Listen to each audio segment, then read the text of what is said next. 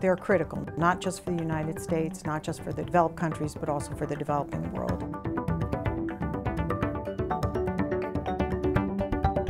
Innovation improves lives and communities. Protecting the rights of innovators by protecting intellectual property creates an environment where advances in technology, art, literature, and medicine can flourish. Intellectual property rights, or IPR, are integral to new ideas and the economic gains they bring.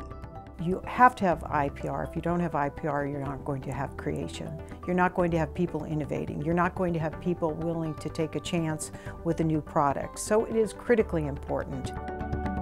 What's also important is that you have the due process, the transparency, the law enforcement, regulations, everything in place in order that you can protect folks that are creating and in the sphere of intellectual property rights. The United States promotes intellectual property rights and the frameworks that enforce them worldwide. State Department programs, such as Patents for Humanity, accelerate patent review of inventions with humanitarian benefits. The annual Special 301 report identifies challenges faced by U.S. industries in enforcing intellectual property rights in foreign markets, calls for policy reforms or technical assistance to address barriers, and highlights positive progress.